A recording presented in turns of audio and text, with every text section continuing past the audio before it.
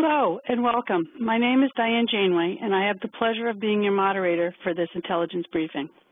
Today, Guy Eastman will present an in-depth look at the U.S. Department of Defense FY19 budget, which was released on 12 February. The 2018 Jane's Intelligence Briefing Program consists of approximately 40 events and is available to all customers who subscribe to Jane's Intelligence Center and modules, which includes Markets Forecast. Our briefer, Guy Eastman, has been with Jane since 2011 and serves as a senior analyst for the Jane's Defense Budget team. Guy's deep experience in the DoD budget process is a result of a 20-year career as a naval officer with tours of duty in the Pentagon as a POM coordinator and a branch head, as well as post-military experience as a strategic planner for the defense industry at Lockheed Martin Corporation. Now, over to you, Guy. Thank you very much, Diane, and welcome to our customers today as we take a deeper look into the defense budget. We had the first look back on the 15th of February, and now we're following it up with our in-depth look. So today, the purpose is basically to go through some of the events that led up to the delivery of the budget on the 12th of February. As Diane mentioned, you can see some of those events there, going all the way back to the Budget Control Act of 2011, and then, of course, on the 5th of May last year, the fiscal year 17 Appropriations Act was signed, and then, of course, later in May, the 18 budget was submitted, and then, of course, we're now dealing with fiscal year 19. So basically, we're looking at a $686.6 billion discretionary portion of the budget today, and it's about 3.5% of the 18 GDP. So we're trying to build up our depleted military over time.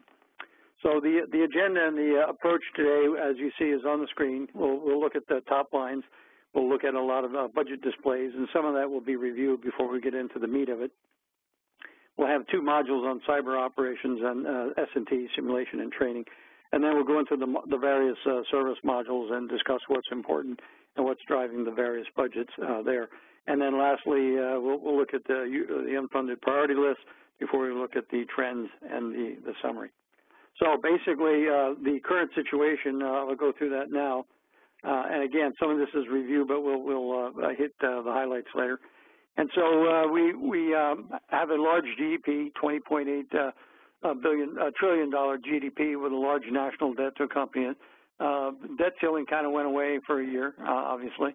The requested outlays in fiscal year 19 from the entire U.S. government, $4.4 trillion. As I said, the discretionary portion of the DoD budget is $686.1 billion. It's about 15.6 of the government budget. But when you add all the pensions and the various other elements, the Department of Energy portion, et cetera, you get up to about $716 billion for the entire 050 budget. The caps were raised. You probably heard that the Congress came up with a 2-year deal to raise the discretionary caps. So in 18, the cap is up to $629 billion. In 19, it's $647 billion, which obviously helps the U.S. military get to its needed requirements. So the NDA, the National Defense Authorization Act, was signed on the 12th of December, but the 18 Appropriations Act is still in Congress, has not been signed, and hopefully it will be by the end of this current CR. We'll talk about that later. The discretionary budgets all the way around the government are being squeezed by the mandatory part of the budget and the interest on the debt. Budget Control Act is still a law, unfortunately, and the DoD has lost buying power over time since the sequestration started back in fiscal year 13. So for Congress, it's a warning order, 199 days to go before the start of the new fiscal year. And thanks for all the help you gave us on the bipartisan agreement, but it was 5 months late. So we're going to take a look now at the baseline. Okay, so you can see the yellow stripe there is for fiscal year 19. That's what we're talking about today primarily, although we actually are going to address the entire FIDP, the future year defense program. So the base budget is $617 billion, but when you add the overseas contingency operations portion or the global war and terror portion of $69 billion. Actually, that started at $89 billion, but they're transitioning $20 billion back to the base budget. you get your 686.1. When you add the rest of the the discretionary and the Department of Energy portion, and you're up to $716 billion. So there's about a 13% growth that's baked into this particular plan. For those that have attended before, you've seen this chart. Basically, this is a long-term look all the way back to fiscal year 01, back at 9/11 days when the budget was around $330 billion. Obviously, you can see the growth. I'm not going to go through all of this again. The base budget is in blue. The OCO is in orange. But basically, we tapped off at the fiscal year 10, and now and after coming back down to the low point of fiscal year 15, we're growing again. This is in current dollars. This is not in constant dollars. It's current dollars. But you can see that OCO kind of leveling off, but still very important and very large, and et cetera. Now, the government, that note up on the upper right-hand side in red, the government plans to use the OCO $20 billion as a placeholder in the future. Now, they've tried that before, saying we're going to have a $30 billion or a $35 billion, or sometimes it was only $11 billion as a placeholder. But, the OCO turns out to be $60 billion or $70 billion and things like that. So I'm not sure how effective that's going to be. So let's do a quick comparison of DoD in the U.S. with the rest of the world. In Jane's defense budgets, we do 105 countries around the world. And you can see a chart here that basically shows in the blue bar, it shows the U.S. portion of the global spend. And then in the green bar, it shows the next 11 countries. You can see them over there on the right-hand side. China is very big. India is growing. UK is very big. France, Saudi Arabia, Russian Federation, Japan, Germany, South Korea, Australia, and Brazil. When you add all of those 11 up, you get the green bar for about 38.6%, which is almost exactly what ours is, 38.7%. And then if you add the rest of the world all the way up to 105 countries, you get the orange bar, which is about 22.7% of the global spend.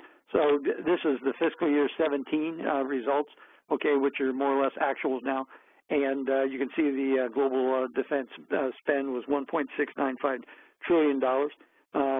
Again, you can see the comparison. U.S. is about 39% of the global budget.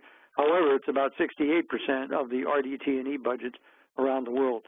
And U.S. provides about 72% of resource to the NATO alliance. So basically, we wanted just to give you the magnitude of the U.S. defense budget as compared to the world. The next chart, again, we're going through the displays here on the budget. Again, on 12 February, we have a PBR for fiscal year 19. The left pie chart is distribution by service. The green wedge is the Army. The dark blue wedge is the Navy and the Marine Corps. The light blue, Air Force, and the purple for joint. Okay, so you can see the numbers there on the bottom, and there's the $686.1 billion. And of course, back in the saddle on the 4th of September with 26 days, remember, until the start of the new fiscal year. So will it be an appropriation budget or will it be a CR? I think I know which. Okay, to summarize. PBR, 12 February, balls with Congress, 199 days to go until the start of the fiscal year. Security environment, it's dramatically different than the JCS has seen over the past few decades. Now, a lot of documentation has followed this year with the National Security Strategy in December and the National Defense Strategy in January, and then followed by the Nuclear Posture Review. So these are 3 of the 5 reviews. You have the BMD review and the Force Structure Review ongoing, and so all of those are informing the next PBR. The defense calculus, you can see the people there, the Russian, China, near peer, the North Korean, Iran, authoritarians, and the terrorism, et cetera. They all figure in. It's been announced that the 19 budget is a transitional budget, partially informed by these 5 DoD studies, and waiting for the full-up fiscal year 20 PBR in February of 2019. Full-up meaning that this administration has its basically hands. It's mainly under their watch that it has been generated. So again, the security environment is and will be an enduring condition, and DoD is taking the long view to national defense. So that is my summary. I think I'm right at the 75-minute point, and I'm going to turn it back over to Diane Janeway for the Q&A session. Thank you. We look forward to welcoming you to any of our future online briefings. The next briefing will be held on Wednesday, March 21st, the topic being Turkey, weapons production, and procurement. Thank you for joining us, and have a good rest of the day.